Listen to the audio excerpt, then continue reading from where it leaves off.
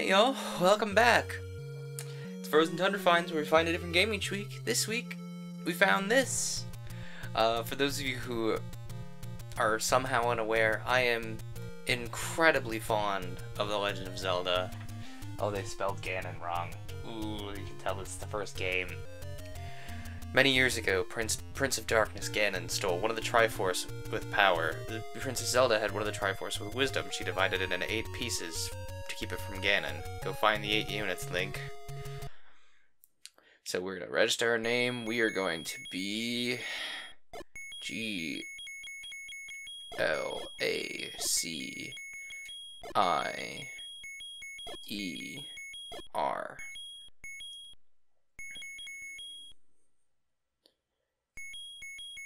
Register. Ooh. Hello? Does the game usually freeze like this when you say register? Oh no, it just...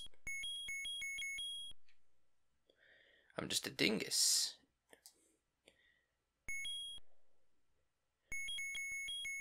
How do I play video games? Hello? Can I please select end? How do I play video games? Oh, duh, start. There we go. I'm a dingus is why. I don't play NES games very often. So we don't have the sword. So immediately... It's dangerous to go alone! Take this! No, no, no, no! Now we have the sword! So this game is iconic. There's no introduction needed here. I am not kidding. I'm not being hyperbolic. You know, sometimes I am a little... Oh my goodness, look at that. Biggest money, the smallest amount of whammies. This game is quite genuinely iconic for good reason. I no longer have the beam sword. Gosh dang it. It's Legend of Zelda. And I'm incredibly fond of Zelda, for those of you who are, you know, aren't regular viewers. And when I saw that it was available in the NES, like, package thing on Switch, I knew I had to play it. It was just a thing that had to happen. I don't want to spend any, I don't have any rupees to spend. I have 1 rupee total. I don't know, I don't really have any childhood memories of this game. There are other NES games that I do have childhood memories of, and I'm going to play in March, most likely. But not, I decided to play this one for Zelda month, because, you know, ow, this Zora is so rude. Ow. Okay, we're not gonna waste our time with this Zora. We need the raft to do anything around here. I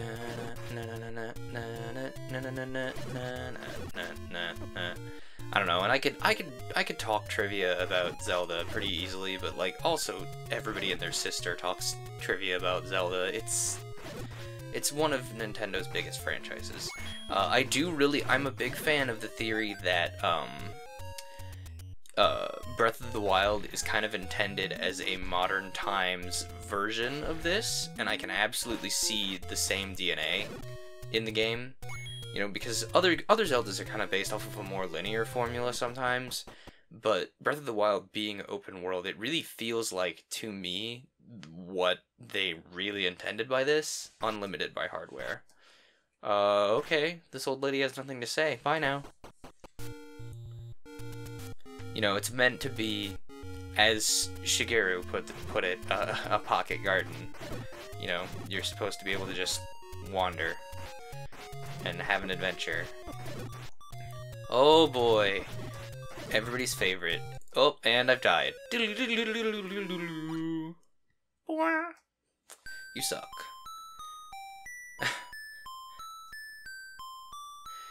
To avoid damaging game info saved, hold in the reset button as you power off. I never would have noticed that. I never would have known that, because I haven't played this on original hardware.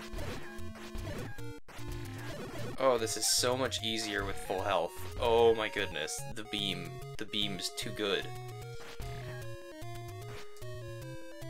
I don't know. I do know that Kondo, as the, you know, or I can't remember if it's Kondo that composed for this or if it's someone else, but whoever composed for this, they literally like would write a melody and then sit with it for the better part of a day, just playing constantly, because they didn't want to write music that was initially good but wouldn't be good after hearing it for hours on end, because this game's intended to be played like that.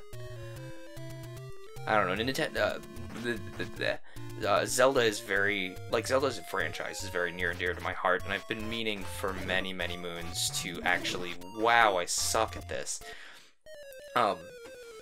I've been meaning for many, many moons to play the original Zelda and really, you know, get an idea of where we've started, but like, obviously I don't, you know, this is a big hole in my Zelda skill set, so to speak. I play a lot of Zelda, just ow! You know, oh, a fairy! Perfect, come here. That's perfect, beautiful. Biggest money, smallest amount of whammies. Buy something, will ya? Buy something, will ya? I don't have any rupees, though. I would buy the candle, because that lets you light bushes on fire, and there's a bush up a couple screens that you need to light on fire. And I don't know, man, like, Zelda is very near and dear to my heart, for a great myriad of reasons, and I've gone over some of them before, you know, but it's just very near and dear to me, and I've always felt a little guilty that I haven't played the original Zelda, and, I figured, what better time than Zelda month to remedy that. Wow, I am the worst. Can I please, like, just use my shield? There we go. Just hold still for, like, half a second, you goober. You're gonna see a lot of me dying, because I've been playing a lot of modern games that are easier.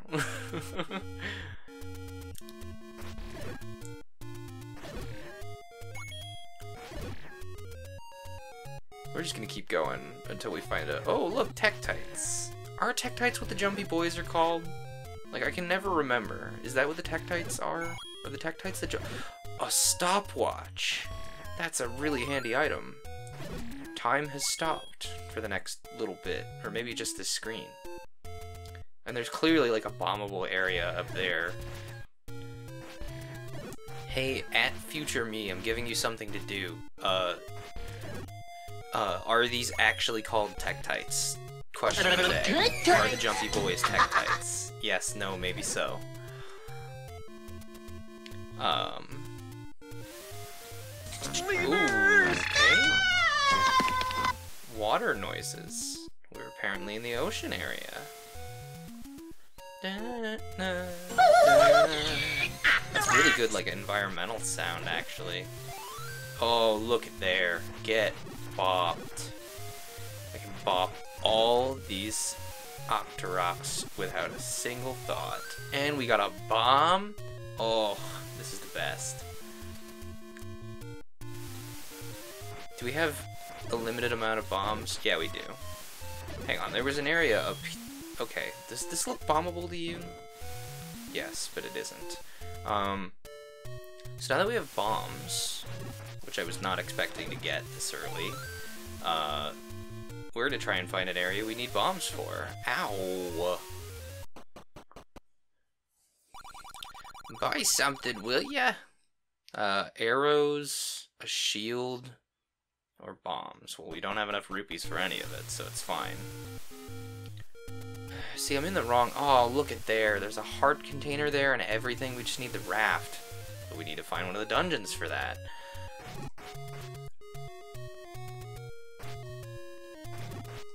Oh, the game like slowed down for a second. Ooh. Oh, we need a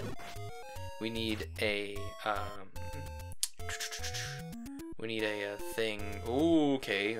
Dodge the projectiles there, I guess. Nope. Okay, cool. Okay, cool. Dark nuts? Don't like that. We're just gonna... Ow. We're apparently gonna take damage because we're the worst at this. Okay. Don't like this, don't like this, don't like this. Ooh, okay, there's a dungeon up this waterfall, I think. Maybe it was a different one. Oh man, I don't know this map very well. Can I save at any time? Is that an option, or can I only save after I die? I think I can only save after I die. Oh, I didn't mean to do that. Oopsie. You know, I hit none of the Tektites with that, so it was just double useless. Okay. But sorry, I'm like clamming up because I'm enjoying this. We are going to save and then continue.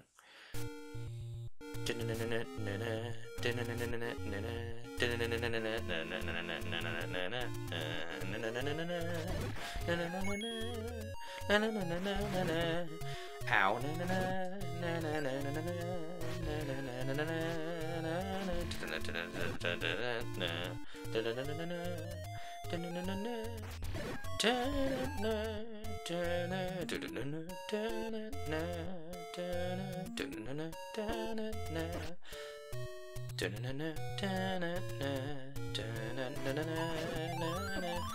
Oh, beautiful, beautiful. We gotta. Oh, what the heck? What the heck? Ooh, there we go. Okay, okay, okay. Oh, that's not what I wanted to happen at all. So we have bombs now, so we can bombs. Ooh, okay then. Slowly, slowly, I guess. Oh, it like visibly. Oh, oh man, this poor chipset.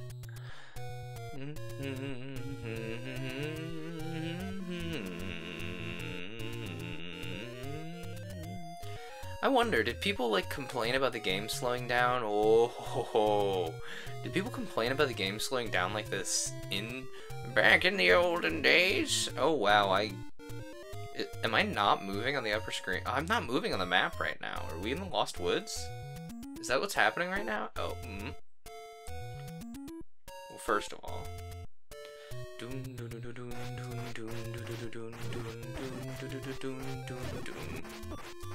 Uh-oh.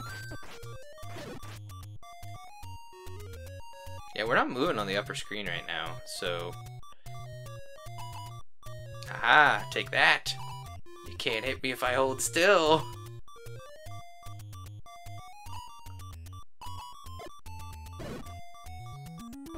Oh, dang it. But I don't really have any stories to tell about this game because my first Zelda was actually Minish Cap, and I didn't even play it on a real Game Boy Advance. If you don't want to count, like, I've told this story on stream for sure, but my first real Zelda game, if you want to only count the games I've played on real hardware, was actually Spirit Tracks, which admittedly is a real good place to start, because it's, while a good game, while good and entertaining and fun, it is not necessarily the best Zelda game in the world. I will defend it because it is a fun time, and it has a neat gimmick, and I enjoy it, but I understand that it is absolutely not everyone's cup of tea. You know, and neither is Phantom Hourglass, and I will defend Phantom Hourglass, just not as fervently as Spirit Tracks. I think I really only defend Spirit Tracks because I know it's, ooh, my introduction to the Zelda series. But, I will freely admit that no game is perfect, but especially in the case of the handheld Zeldas, they are far from perfect. But they're also incredibly fun, I think. And they're, you know, I've made this abundantly clear. There's no such thing as a bad Zelda game, in my mind. You know, like, a Zelda game has not ever been, or has not been known to be, a bad game. There is, you know, there are cases in which, you know, it is kind of a bad Zelda game, so to speak, but it's not a bad video game. It still plays well, because it's a Nintendo product, you know? They don't release poor games. Okay, there is an exception to this sentence, and that exception is the Triforce of, the Unholy Triforce. But they don't count because they're not good. But they don't count because they literally, like, half of everyone don't acknowledge them to exist anyway, so it's fine. So when I make broad sweeping statements about Zelda, I'm deliberately not including. Hey, there we go. The first dungeon, the dead tree. It's also heavily implied. Oh, listen to that dungeon music. Beautiful.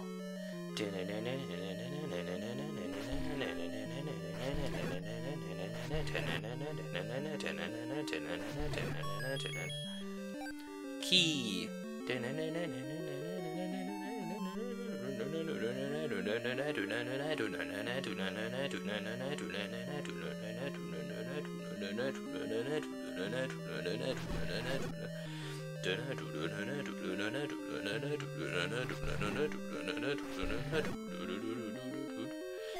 I will take that. I will take that to the bank.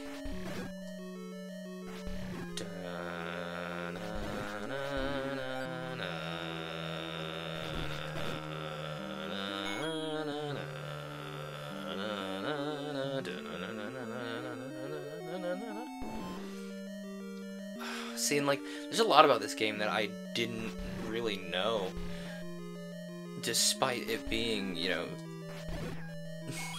the beginning of a franchise I hold near and dear to my heart. There's a lot about this game I didn't know because I haven't personally played it. Like, there's a lot more sound-wise going on in this game than I would have expected from the average NES game, but this really does okay, or I can have trouble with my controller, it's fine.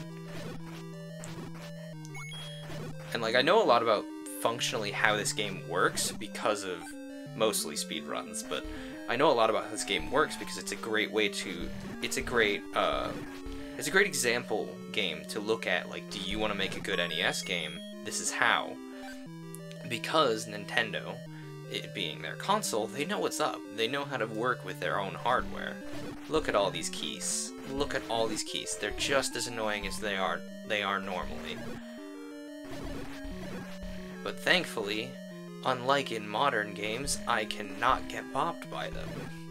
Because we're in a 2D perspective. There we go. Now we got the compass. So now, we should get... Oh no, we just know where to go. We don't have the full map yet. I'm pretty sure that's an item we can get. But this is, you know, this is... It is the first Zelda. And it establishes a lot of not only the tropes of the games, but also, like, a lot of the formula that later games follow. You know, most Zelda games can trace their design philosophy to either or both this game or Link to the Past, and that's for a good reason. They're both really, really good games. And they're both very foundational. And much as everybody loves to, you know, dunk on... Much as everybody loves to dunk on, oh, Eastmost Peninsula is the secret. Thank you. There is a secret on the Eastmost Peninsula. Everybody remember that, as if it's not an already iconic phrase. But, oh boy, look at all these slimes. They have the same sprite as the gimmick slimes from Ages. Or I guess the gimmick slimes from Ages have the same sprite. Is that the dungeon map? There we go. We are in the Phoenix dungeon? Is that what it's called? The bird dungeon. That's what it is. That one has the key.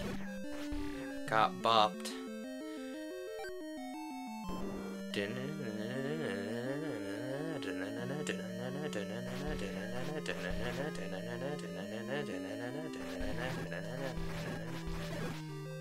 There we go, stopwatch. But yeah, there's a lot of games, like, immediately, like, now that I'm finally playing this, I can tell a lot of games really borrow cliff notes from this. Whoo boy. Like, The Binding of... Oh, no. Okay, cool. We're just playing this now. We just get to deal with these slidey boys. Yeah. There we go. There we go. I knew it was one of them. The bow! Oh, the bow! Oh, this is super nice. I knew there was something down here, but I didn't know what it was. Like, there are a ton of games that... Da-na-na-na, we got the bow. I'm gonna leave the bombs equipped because I feel like we need them for this dungeon.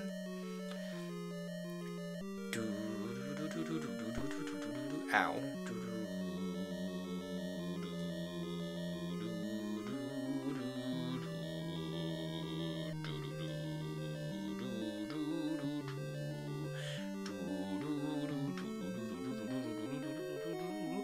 And, like, yeah, I know, like, I can hear at least one person complaining already, because this isn't really, you know, this game isn't really in the spirit of Frozen Tundra Finds. Frozen Tundra Finds is meant to be, at least, initially it was meant to be, a, you know, it was meant to be, oh, check out this game I found, I bet you guys haven't heard of it, but, I also, whoa, I was expecting that to hit me. Oh, I got a boomerang. Hang on, we need to... Oops. Oh, that's pause. I need the inventory. We'll equip the boomerang. I forgot that select is pause and start is the inventory. Man, I'm glad that didn't become standard. Oh, Wallmaster! Gosh dang it! Wallmaster, you're the worst. I do think it's interesting that there's no, like, it makes sense, like, if you think about it for more than half a second, that there's no Wallmasters in Breath of the Wild, but, like, also, there's no Wallmasters in Breath of the Wild? Like, granted, there's not really many walls to master for the Wallmaster, but, oh, I'm trying to remember how the drops table work in this game, because it's small enough and it functions in a simple enough way because of the age of the hardware that a human can keep track of it if they practice. But anyway, like, there's no Wallmasters in Breath of the Wild, and it boggles me every time I hear it, because, like, Wallmasters are such an iconic enemy, and yet they're not in Breath of the Wild, which is, you know, arguably a modern interpretation of this game's stylistic choices. It's supposed to be, you know, the game where you can do what you want. Roughly. Wait. Can I go up here, or do I have to go the long way around? I'm gonna go the long way around. I don't want to blow a bomb. I'm trying to kill all these keys to get a heart to stop this beeping. Because... oh, or I can die. Literally at the end of the dungeon. Cool.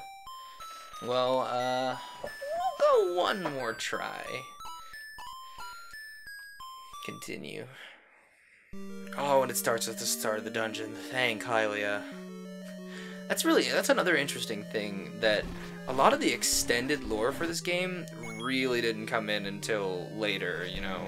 Even in the manual for this game, which I'm sure I can find a PDF of somewhere, like, even in the manual for this game, a lot of the extended lore didn't really stick to what we as the modern viewer would consider, you know, standard Zelda lore. Like, even things that I consider standard Zelda lore, you know, especially, like, the 3 golden goddesses and the whole, you know, just Din, Nehru, and Furore in general, and, like, the idea that the Triforce is of 3 pieces, even, didn't really stick until like, later games. Like, in this game, like, you guys saw in the opening there, the only Triforces mentioned are of wisdom and of power. And I'm sure, like, in the design documents they mentioned courage or something, but it doesn't come up in the game. And I'm pretty sure it doesn't come up in the manual either. It's just curious, and, like, you as Link, despite being now traditionally, you know, the bearer of the Triforce of Courage, you are on a quest to reassemble the Triforce of Wisdom for Zelda.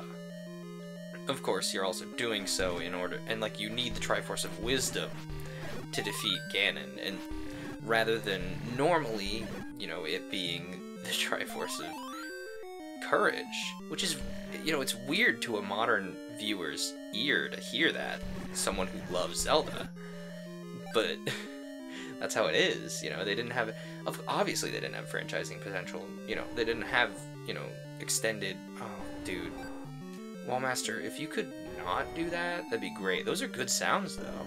Like, there's a lot of things in this game that I'm like, what? This is a thing? Oh, okay, cool. Boss. We are going to not get hit.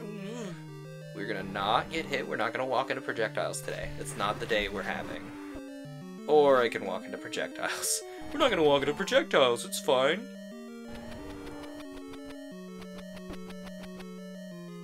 Okay, time to change the bombs. Uh-oh. Uh-oh. There we go. Heart container. Da-da-da-da. And Triforce piece.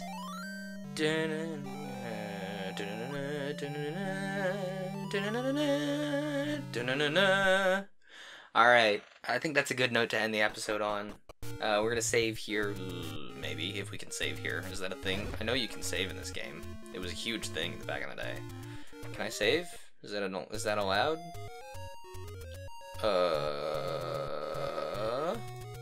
I know there's no such thing as an automatic save. That's not a real thing in this game.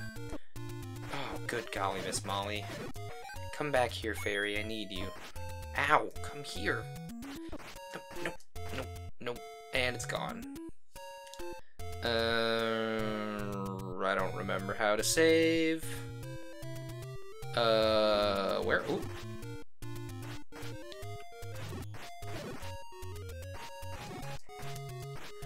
Okay. Okay. Ow. Dun, dun, dun, dun, dun, dun,